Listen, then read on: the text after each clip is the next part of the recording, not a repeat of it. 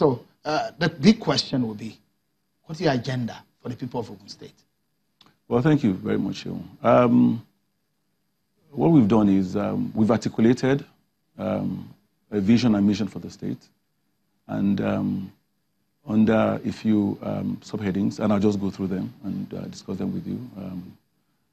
First, our vision for the state is to give Ogun State a focused and qualitative governance and create the enabling environment for a public-private partnership, which is fundamental to the creation of an enduring economic development and individual prosperity of all in Ogun State. That's our vision for the state.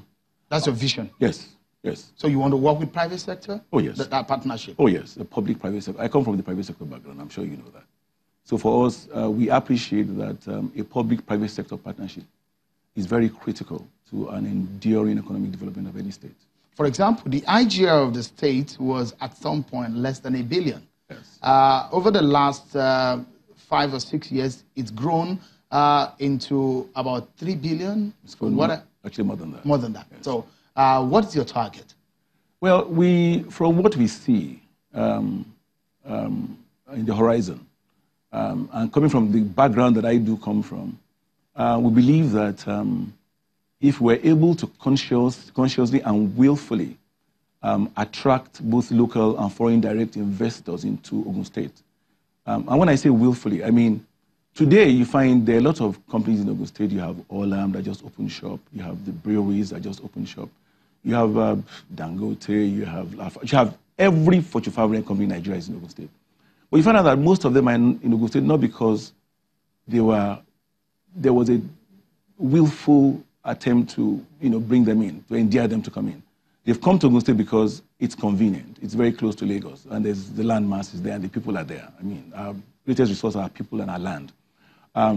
What my administration will do differently is that we will consciously ensure that we increase the ranking of Ogun State in the Global Ease of Doing Business Index, which is measured by how easy is it for you to come into that state, set up a business, register a business, acquire land, employ people, resolve labor disputes, wind up a business, and so on and so forth.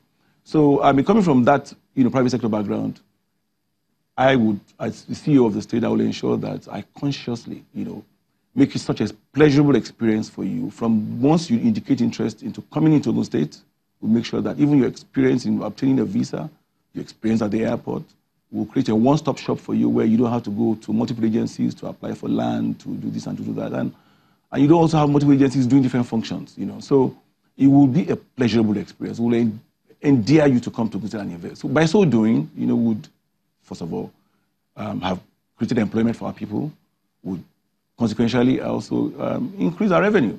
So we will do that. And for us, this falls under our economic development plan. We are going to create industrial parks across Ogun State. These industrial parks will have 24 hours uninterrupted power supply. How do you hope to do that? Very easy. The power supply? Yes, very easy. I come from that background. I actually, have equity in the company that provides electricity in Lagos. So you will use your private company to partner with the state government? Of course not, Ashil. Of course not. What I'm saying to you is that I would bring that experience of knowing how to do that. Basically, Ogun State benefits from having a pipeline that comes from Warri. It's called the Alps. It goes through Ogun State and goes all the way to Agbara. That pipeline has natural gas in it. So what we need to do is take advantage of that and create industrial parks that will have infrastructure, that will have, gas. We'll put power plants there. So when you're coming as a business, you're coming into a park that provides you with uninterrupted power supply. Once power supply is removed from the worries of an investor, you can imagine. So that's what I'm saying to you, that we're going to willfully bring people in. By so doing, I've employed most of our unemployed youth. By so doing, these power plants, these industrial parks, will not only be generating power for those parks, which will be, of course, in several hectares, but also will be providing power for the immediate environment. Because normally when you have an industrial park that's generating power, you have what you call the peak and off-peak hours. When the factories shut down at night, you still have the power plants still generating electricity. So you still have ample power to give into the immediate environment. So by so doing, you find out that the citizens of Ogun State in no distant future will enjoy stable electricity. In this race, you are perhaps in one of the toughest races that we'll probably see in the history of Ogun State. A former Speaker of the House of Representatives, Dimeji Bankole, is in this race. Boyega Isiaka, this is not his first time. And you'll be running against also Akinlade, Honorable Akinlade, who is the APM, who knows the internal structure of your party. What are your hopes? I think this race will be won by that person who is able to convince the electorate that he's capable of leading the state. And are you that person? I believe so. I believe that Ogun State citizens are very, very, very educated. They are a very educated electorate. I mean, I must remind you that that's where Bafemi Awolowo comes from. I must remind you of the fact that we've had several presidential presidents from that state. So Wole Soyinka is from there too? Wole Soyinka is from there. Nobel laureate, President Obasanjo still living from there. MKO is from there. And a host of others. So we have a very educated electorate.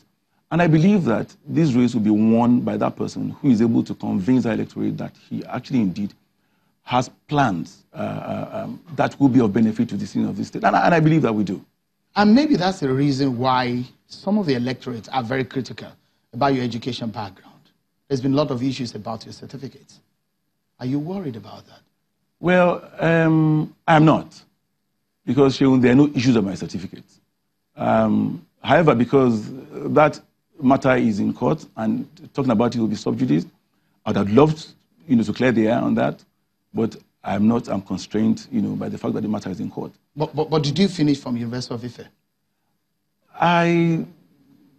I would prefer not to comment, but I can tell you that I never claimed to have finished from University of Ife at any point in time. I never did. But did you school in Ife? I did go to school in Ife. But some of your documents shows that you say that you studied in Ife. Yes, I did. So what happened? I actually did. I went to school, University of Ife, but I didn't graduate University of Ife. I never claimed to have obtained a degree from Ife. Well, some of your profile reads that you graduated with a BA in accounting. But that's not from Ife. Yeah, that's the big question. And that's why people are questioning that. There hasn't been any, no Bachelor of Arts gives an accounting degree in University of Ife. No. Shehu, this has all been an attempt to mudsling and confuse the electorate, and is bundled with a lot of half-truths. I never claimed to study accounting in University of Ife. I never claimed to graduate from University of Ife. So this issue has been presented as the presenter wanted it presented. So what are the degrees that you have? I do have a Bachelor of Business Administration degree in accounting. And I would like to stop at that. Because this matter will be sub judice if I went any further. Because your INEC form for Senate in 2015 elections with sworn affidavit showed that you obtained a BBA in 1989. Is that true? Sure, this matter is in court, and I'm not at liberty to discuss. I would love to, but I think that it would be inappropriate for me to begin to comment on a matter that the presenter has already taken to court. Your business administration degree, is it from Nigeria or from the United States? Sure, this matter is in court. No, because it will be good for a lot of the electors, yes. Millions of them who are watching right now who want to get clarity. Yeah. I mean, you owe that to the electorate, isn't it? I do. And the electorate know that I went to school. They know that I went to school. They know that I went to school, and I have not misrepresented to anyone about my degrees.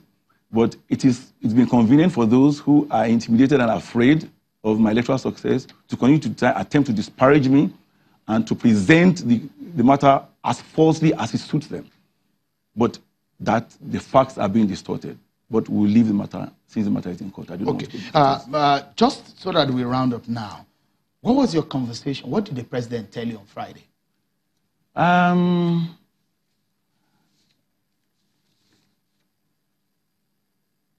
Is it confidential? It's taking you a lot of time. No, I'm trying to be. Because I don't want to divulge what he told you. I'm not sure that discussion between the president and I is meant to be discussed on channels, politics today. No, this is not. This is just a platform. Yes. I mean, people should understand that this is just a platform for a vehicle for you to tell the people who are going to vote for you what you have in plans for them. Yes. So they will want to know. I would like to discuss that. So what exactly did the president tell you about your chances? The president, I didn't go to the president to ask him about my chances. I couldn't have gone to do that. It's not in the place of the president to tell me what my chances are. All I went to do was to... You raised your hand in a show of acceptance and support for you, isn't it? Well, I think that the raise of hands was to demonstrate to everyone that this is the APC gubernatorial candidate in Ogun State for the 2019 governorship elections, period. Would you be liking or would you work to reconcile with Governor Musu? I am. Governor Musu is my governor. I am positively disposed to reconciling with everyone and anyone, particularly my governor. He's a governor in my party. I believe these issues are issues that are internal to our party. It's unfortunate that he has come to the public for, because we have our ways of dealing with our issues. Well, I'm sure that at the right time, these issues will be reconciled. You probably will be willing to strike any deal with him just to pacify him, would you? Well, I don't know what you mean by that, Sean. But what I'm saying to you is that I am open to reconciliation with everyone. I mean, come on. Mr. Dapo Abiodun, I wish you the very best in the coming days. It's a pleasure talking to you. And I know within now and the next few weeks, we'll get to talk to you again. And I wish you the very best. Thank you very much for coming. Thank you very much. Dapo Abiodun is the governorship candidate of the APC in Ogun State.